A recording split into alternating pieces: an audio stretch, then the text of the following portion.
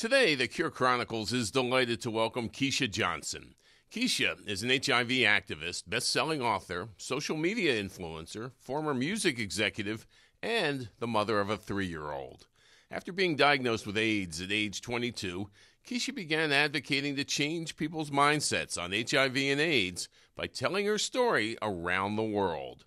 She also participates on a variety of women's empowerment panels. In January 2016, Kecia published a book called Dying to be Diva, which shares her experience to inspire others who are living with HIV. As a Black woman who has lived with HIV for more than 16 years, Kecia is dedicated to using her experience and knowledge to help challenge the stigma around HIV and improve HIV awareness. Kecia, thank you so much for joining us on the Cure Chronicles today. Thank you for having me. Thank you so much. Well, I got to say that I was really looking forward to this because I believe you have a very inspirational story for people who are dealing with any kind of challenge. Of course, it relates to HIV. You were diagnosed with HIV, and you've also dealt with cancer, and then you've gone on to become, an empowerment maven. I want to know exactly what that is, and a logistics mogul, self-proclaimed. So, and a mother, right? So, you not just surviving all these things, but bringing up a family. Can you tell us a little bit about, your experience living with HIV and dealing with these other things, and, how it all comes together, and, and how you manage all these things? Yes. Well, again, thank you so much for having me. When it comes to talking about HIV/AIDS, I get on a rampage and I love it. It lights up my life because I do know that a lot of people need to be educated about it. And I'm willing to sacrifice my story to do that. When I was diagnosed December 6, 2006. So crazy because I was diagnosed with cancer August of 2020. But once I was diagnosed with AIDS, actually, I did not know I was positive. I actually passed out in the shower and at a friend's house, and I went to the doctor and they sent me home for a viral infection, respiratory infection.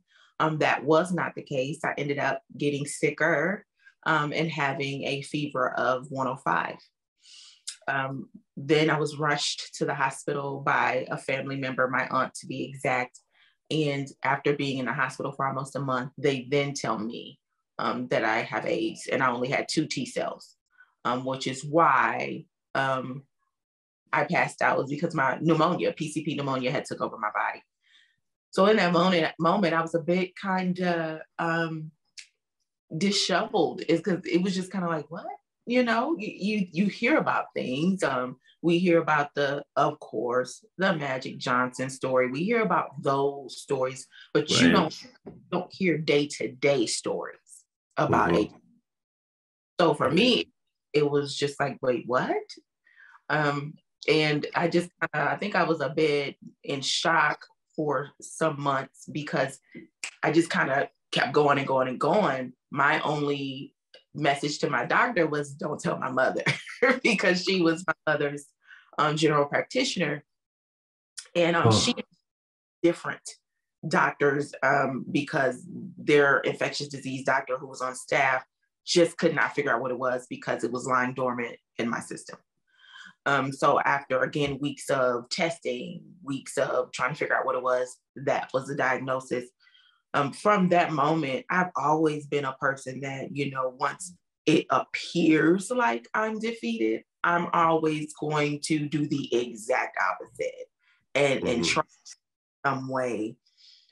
So I was diagnosed in December. I was doing my first speaking engagement May of 2007.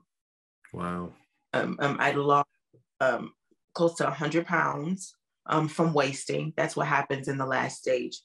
Wow, you were really, your HIV had really progressed and your AIDS was full on at that point when you're talking wasting disease.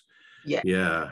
But they got you back on, once they figured it out, they got you on meds right away. And yes. So you were starting to come back, but even in that situation, you were going out and starting to tell your story. That's remarkable. Yeah. Why was that the first reaction? I'm gonna tell you why. Because initially, once I was diagnosed, I was under my mother's insurance. However, once you turn 23, that was an end. So an amazing United Healthcare insurance to absolutely nothing and have to get on state care. So that I felt like, where do I go? Like, I insurance, who's gonna cover me? And I had Dr. Ong, which was here in Texas, in Katy, Texas. In my last visit with him, he had me do a clinical trial. That clinical trial had me on Kaletra Truvada. I was taking 14 pills in the morning, 14 pills in the evening. And he said, I'm going to give you a referral. Try these clinics out. One of those actual referrals led me to Hacks Clinic, which is now something else. But it was a clinic that was kind of ducked off here in Houston. Dr. Bars and Dr. Hamill, which is an OBGYN for infectious disease.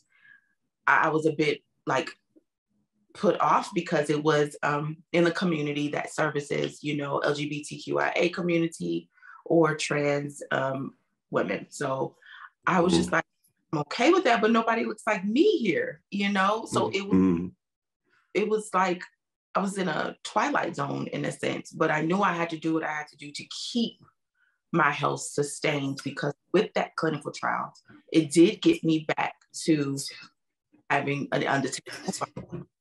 And I looked incredible. You wouldn't even know that I was in the slump that I was just 4 months prior. But how was I going to sustain myself and keep myself there? And that paranoia for me. So I ended up seeing a flyer on the door at that clinic for a sister circle, a women's circle. And I ended up calling that number because I was like, I don't know who to tell. Nobody knows. I'm in this box by myself and I have nowhere to turn. So in that, from that flyer, I met Kirby Gray, who worked for the Montrose Clinic here in Houston. And I went to him, and I think that was the first time I didn't cry, but I just went on a rampage talking to him. I was like, I don't know what to do. Like, where do I go? Where do I go get medication? And he's calm down. How would you feel about telling your story? And I said, maybe that will help. And it was on and running from there. So he encouraged you to just kind of let it out. But it wasn't even just that you were telling your story to him. It sounds like you were like up and speaking to, audiences of high school students and, other folks. And, what was the purpose of that? Like, besides just, being able to be out and, sort of dealing with it consciously and, not sort of hiding away from the stigma. I mean, what was the purpose of going on? I mean, that was a very brave thing to do, to stand up 22 years ago and to say that you're HIV positive with the level of misunderstanding back then. I mean, it's still bad, but back then, that was in the days of the 14 pills, right? Now you take one pill or a couple of pills a day and, and the reliability of it's incredible. But back then, wow. I mean, like you said, you don't give up. You face an issue and you just lunge into it, just straight on. That really is above and beyond that. So why? You know why? I've always been that way though. Like, I've always been the fighter. I started my career, which was kind of like a pushing the career in the music industry. And I just saw a lot how women kind of were at a disadvantage, right, in that. And so after being diagnosed, I was like, I will not be that unvoiced woman, not tell her story or talk or say anything or be muted. I refuse to do that. And after I spoke at Cashmere High School, again here in Houston, the whole room was silent. And that was a room full of doctors, nurses, radio personality, musicians, and high school students. And the main question I received after I was done speaking was, you don't look like you have it, or you don't look like you have AIDS. And all I could was like, it doesn't have a look, a smell, a touch, like, and from that moment, I knew, I was like, this is what I'm supposed to do.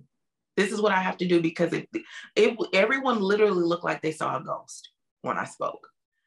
And I was, because of the shock value of you getting up and saying that. But then by the time, you said you had lost all that weight and you were in wasting disease. I mean, you still weren't showing any outward signs, even when you were at that level of having, that progression of AIDS.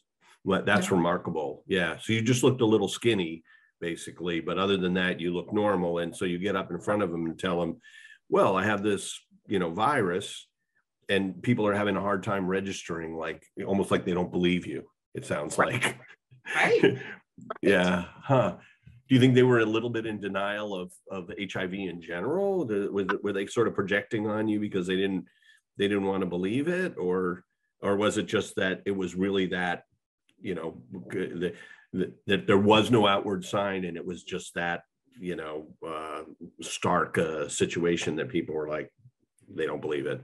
Right. I think and let's just be honest, in my community, in the community of men and women of color, it's one of those things we just don't want to talk about until it's affected within our inner circle, right? And it's the world, period. However, in my community, it's one of those like, wait a minute, she has it. Oh, let's not touch her. Let's not talk to her. She can sneeze on me. She can breathe on me. And so it's almost as if, and this is the honest truth, they feel like Magic Johnson is the only person who has it. Yeah. And that's, every time I hear it, they always refer back to him. And I was just like, there are people who are not NBA players, who are not, world renowned individuals who are living this day to day and have to navigate stigma. But if I forward, looking like this and talking the way I do in confidence, and still living, working in an industry at the time that was, of course, would never talk about it. How many lives could I change if I do that? And that's all I thought about in that moment. Oh, I'm sure it changed a lot of lives back then, because nobody was talking about it back then. I mean, it was so rare that somebody would get up and be open about their status. And you jumped right into it, just like you said, you are going to face it head on. And then you're talking to a bunch of people. And I guess part of the message is just awareness. But was there any other things? Were you trying to get them to understand that, this is something that affects everybody, and so you have to consider it? I mean, obviously, Magic Johnson is not relatable. You immediately write him off for a couple of reasons, right? One is an NBA star is a little bit hard to relate to right off, but then you go, well, he slept with, thousands of women, no wonder, right? Or something like that. You just feel like, yeah, it'll never happen to me. Yeah. And, but the odd thing is that I guess there's been some lack of awareness of it, or at least some lack of action amongst the people of color. Because Absolutely. If you look at the Black population in the United States is what, about 14%, and 42% of the HIV infections. That's ridiculous. So, boy, you were really cutting right at the core of it, right? To go out to these high school students and to say, hey, look, don't think you're immune, right? Don't listen to the preachers. This is not a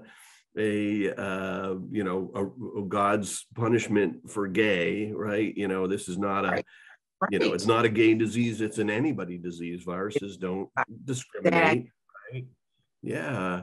And I suppose, right, that 42% could have been 50% if people like you weren't out there and actually talking about it. So what was the reaction? Like, you have your family, friends, the community. Now you're like, completely open about your situation, and how'd they react to you? I didn't tell my family. So I was diagnosed in 2006. I did not tell my family till 2009. And this was my reasoning. I feel, and when I talk to other advocates and just anyone in general, it's always best to tell third parties and family and friends when you have educated yourself and you are the most confident in it. Because what is you never know how they're going to react. They're going to have a cry, a meltdown, oh my God, you're going to die. And you have to have some sort of sustainability to say, no, that's not where we're at now in this space. Mm-hmm. I can live. There are people living and thriving. You can talk to them about what T cells are. You can talk to them about what undetectable. And when you're first diagnosed, those are questions that you don't even really know the answer to because it's coming to you so quick. So once I want to stop there for a second. That's terrific advice, right?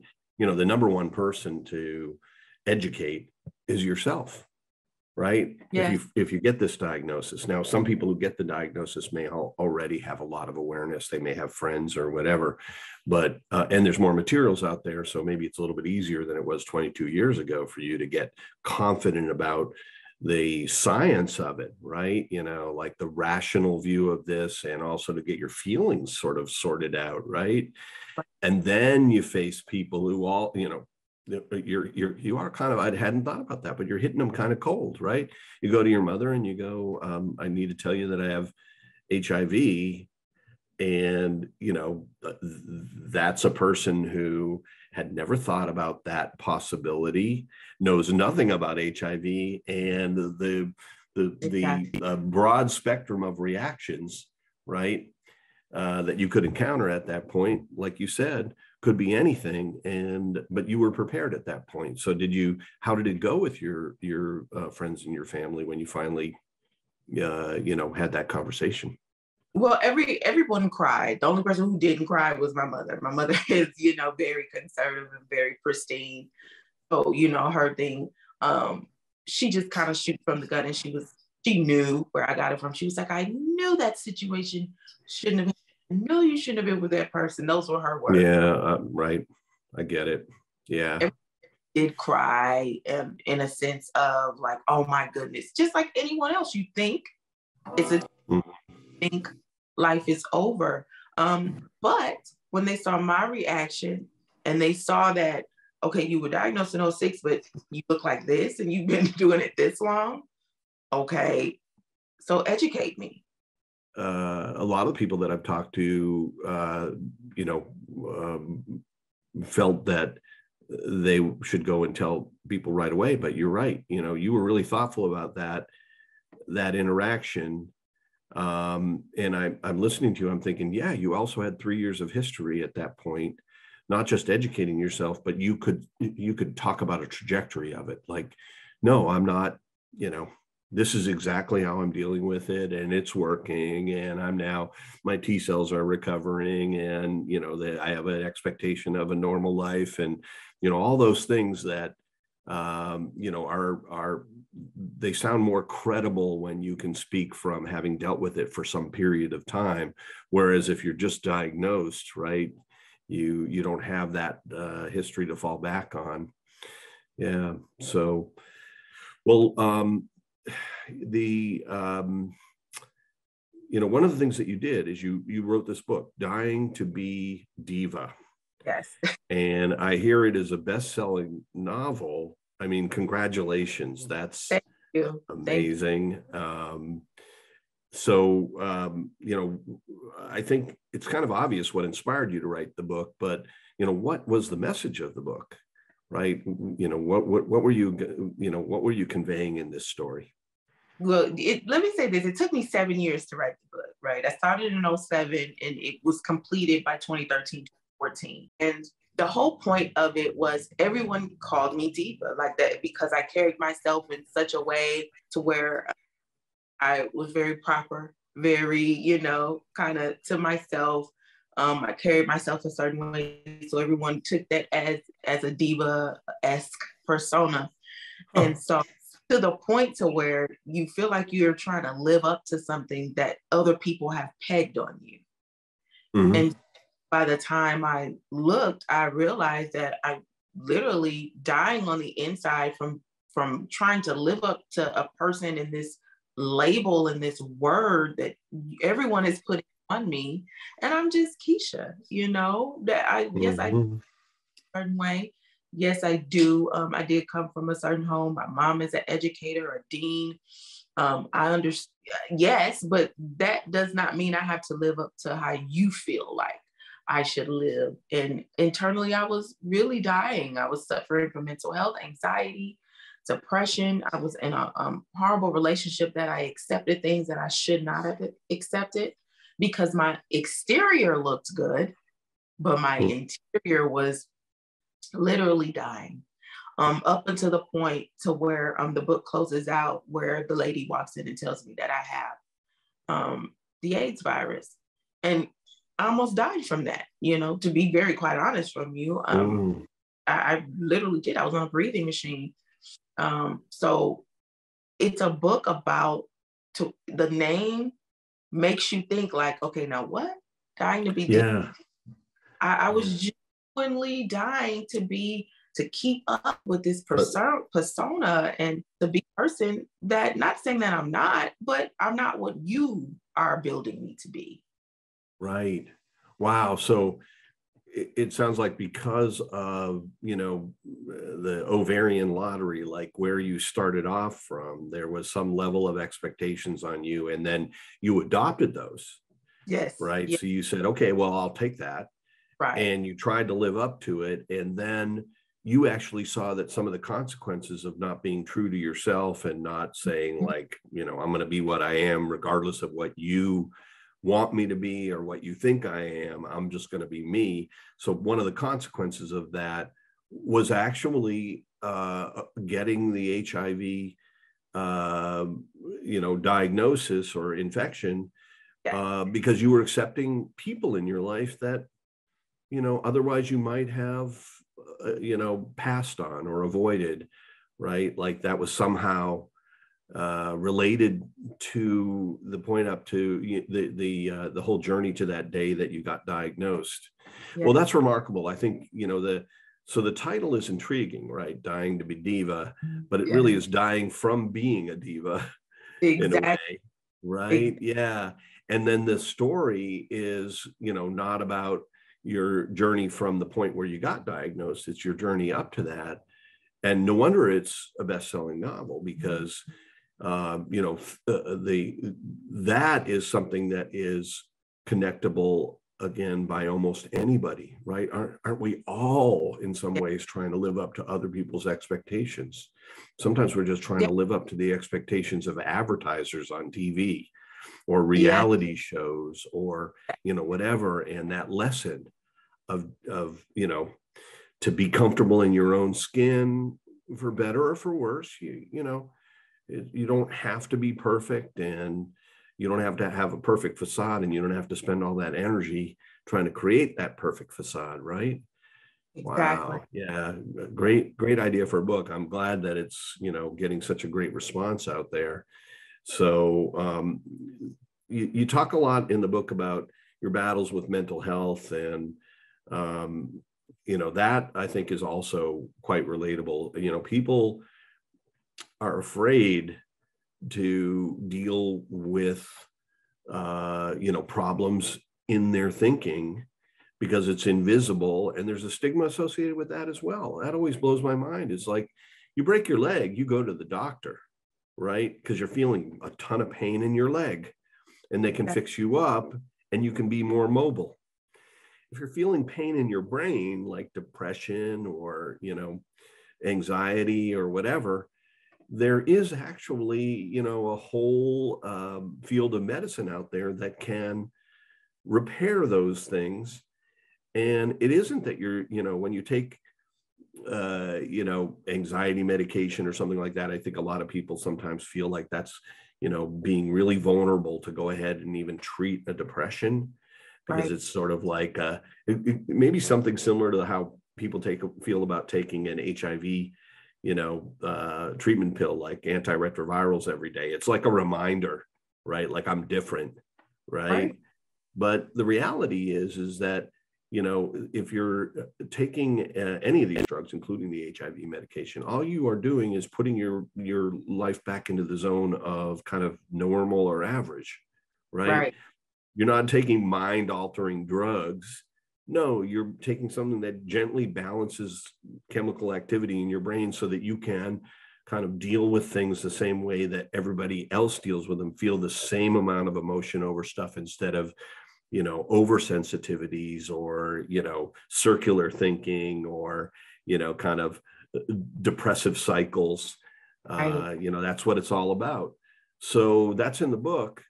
I should shut up and let you talk about it here. I'm not spouting my own opinion, but so what was your journey through that? So you had it sounded like you had a couple of reasons, to feel depressed. One was, you had to let go of this diva thing, right? Because that, not meeting your own expectations for yourself is depressing, right? And overthinking that. Yeah. And then you had this diagnosis. I don't know whether, the book covers the whole time frame, but what did you do to take hold of that part of your life and to make that kind of progress? Well, I've been dealing with mental health issues since I was younger. I just didn't have a name for it. I had panic attacks and anxiety for years. I'm the only child, so I felt like it was always this level of excellence that I had to try to achieve. So I would constantly be in my own head, constantly overachieving, but still because of my anxiety. Yeah, I can relate to that. Yes. I had really successful parents and I thought I had to be perfect. Yeah. That's how you feel like you have to be, and your parents. At least I had a brother and sister, right? Yes. That I could compare myself to. Right. Right. But that's amazing. Like if you are an only child with that feeling, the only other people you have to compare yourself to are adults who had a whole lifetime to achieve. Right. And, unless they just happen to be sensitive to it and be like, hey, relax, Kecia, that's, you're getting way ahead of yourself here. And we're proud of you just the way you are. And, what parents have time for that, especially, when I think the last generation, my parents, they had to go from survival to that level of achievement, right? Yes. If anything, they thought I needed to be that driven because, how was I going to survive if I didn't, have all the skills that they had? Wow. Right. Yeah. Okay. You're blowing my mind here because I'm just like, I'm with you on all that stuff. Yeah. It's just not talked about. And, it's so many now when I look back, and even when I address my mom now, she just looks and she's like, yeah, you're right. Maybe we should have talked about it more, or maybe you should have brought it up. And I'm like, I literally have been navigating and suffering for a while, but there's you don't put a name to it because again, universally, but culturally, we for sure don't talk about mental health because it's a sign of. No. Yeah, I just, that's again, I hadn't really thought about that, but that's very interesting. And you're still young compared to me, but when you, at that time, 22 years ago, right, and before that, the situation was even worse, wasn't it? Yeah, hopefully it's improving. Like, I feel like sometimes we can't even take that for granted. There's so many more dynamic advocates who are out telling their story and speaking. It's crazy because when I have people still to this day look at me like I'm foreign, and I'm like, there are so many HIV/AIDS advocates out there on TikTok, on Instagram, their story, but it's also it's not the top thing that people are going to say, hey, let me go to TikTok to find somebody talking about HIV. It's just something run across. So even now, there's a lot of work that still needs to be done. Yeah. Well, I mean, it seems like almost on every front where there's a stigma, there's a ton of work to be done. And sometimes it's, 2 steps forward, 1 step back, right? And sometimes it's 1 step forward and 2 steps back. That can be really discouraging when for some reason, you're talking to an audience that just can't handle the stress right now. So they are unwilling to, really even learn at that point and to open their minds and consider the realities of these things. So, okay, so then, you're now let's get to the empowerment part. So you have these women empowerment panels that you participate in.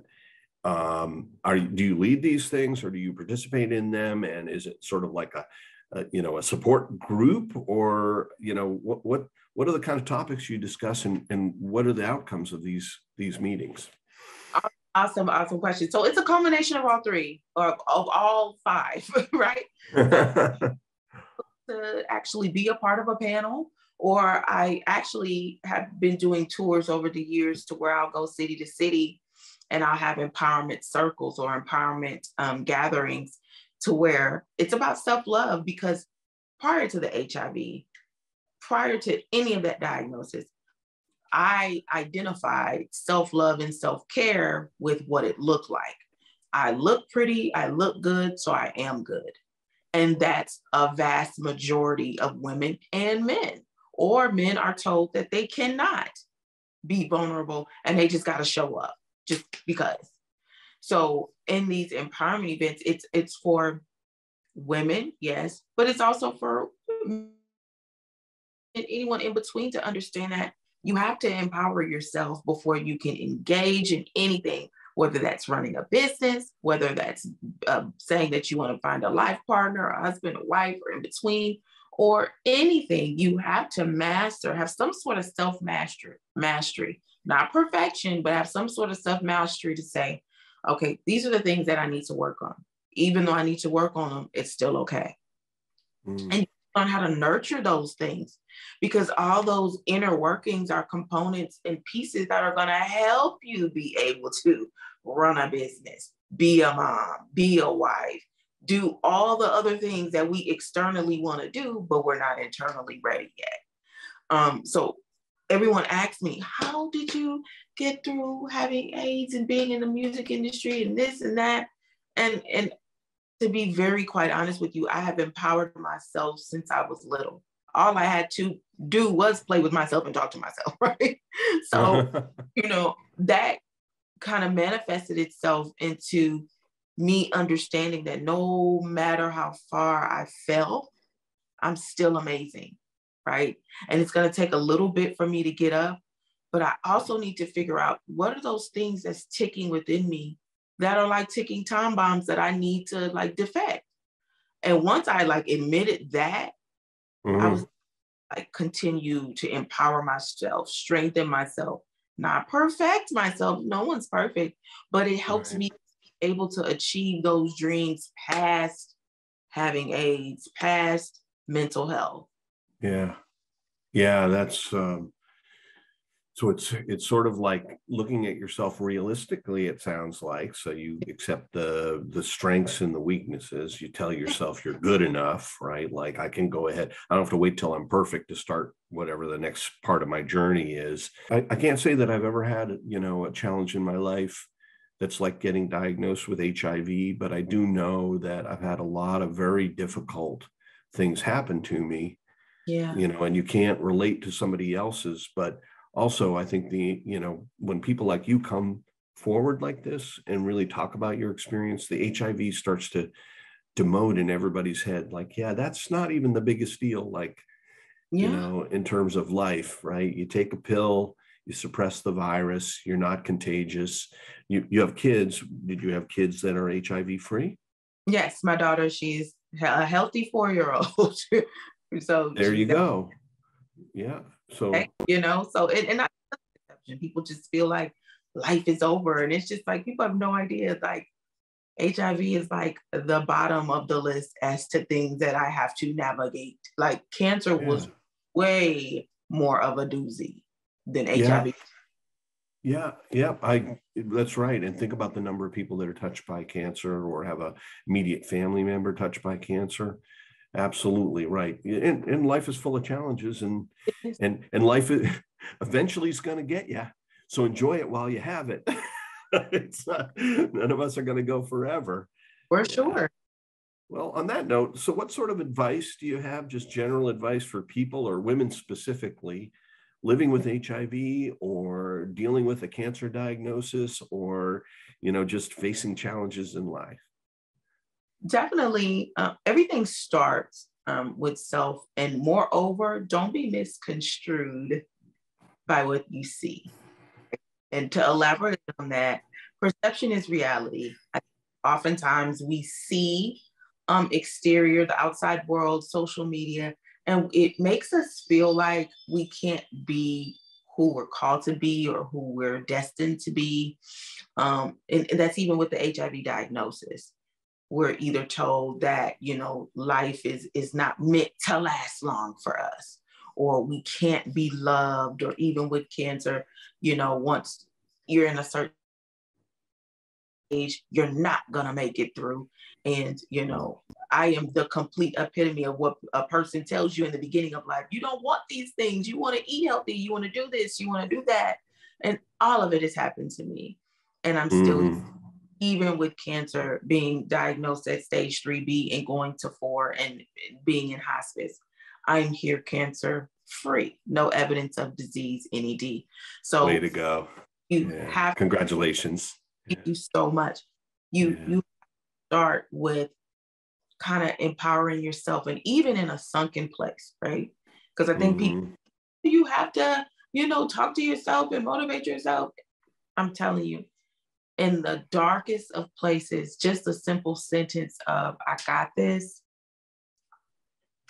I'm a conqueror. I'm empowered. Just small little sentences in the darkest of moments can help get to that next moment. As a business person, as a person who's navigating HIV, anything, you have to speak to yourself in a nurturing, healthy way before anything else can blossom in your life. That is great advice. Like in medicine, one of the things that we see is there's a placebo effect if you believe you're going to get better. Yeah. And it's like 35%, right?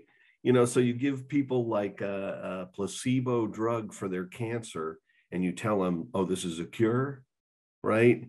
And there's a aberration in the data amongst the people who just have that positive attitude, who believe that they can get through this crisis, who believe what the doctor is telling them. Sometimes that's why bedside manner is so important. And you're saying you can have that self-talk. Yes. You can have that positive attitude. You can say those few words for yourself as you face any challenge, whether it's cancer or something else, right? And you can improve your odds, right? And you can make it through. Yeah. And your story is an example of that.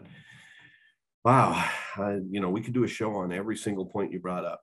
Is there anything, in kind of closing up today, I really appreciate you spending all this time with me.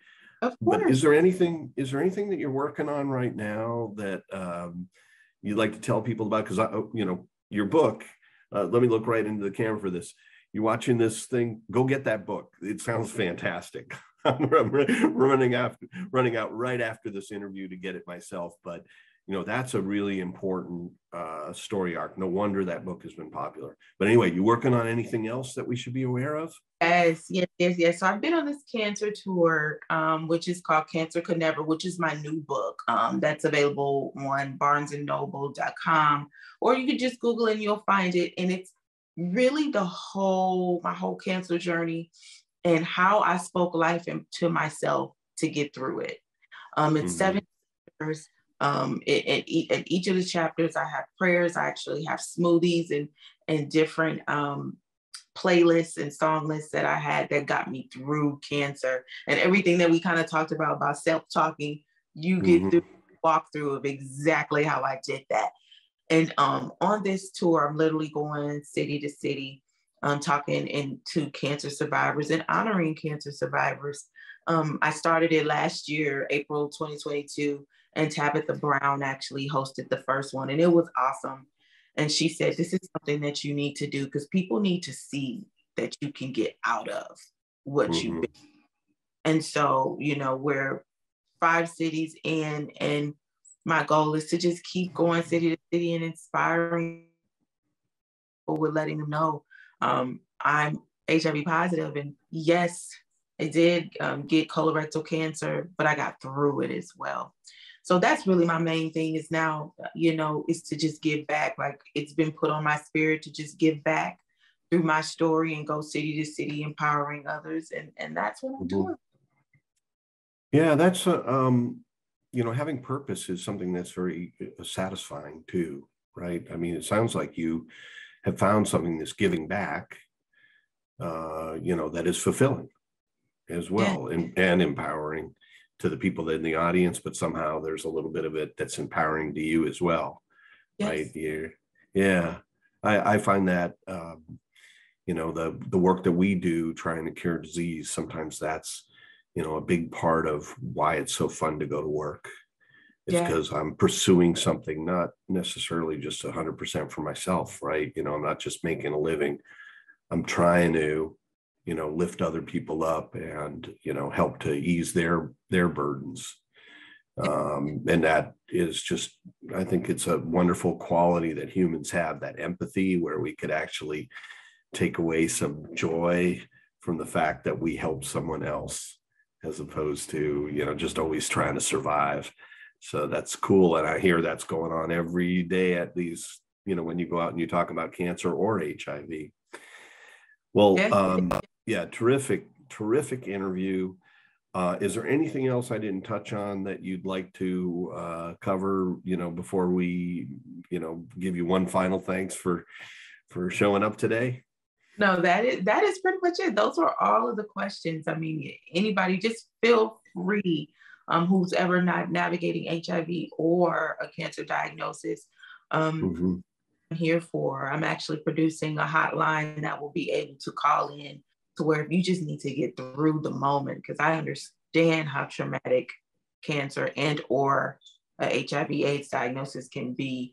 I'm here. So feel free to look me up, click on the link. I'm always available and I'm always accessible to help someone through to their next moment.